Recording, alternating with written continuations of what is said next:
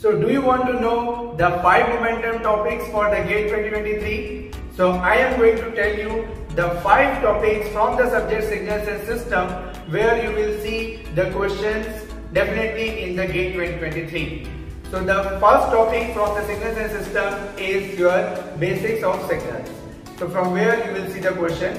Second one is your basics of systems, and third one will be your Fourier transform. Fourth will be your digital filter, and fifth will be your Z transform.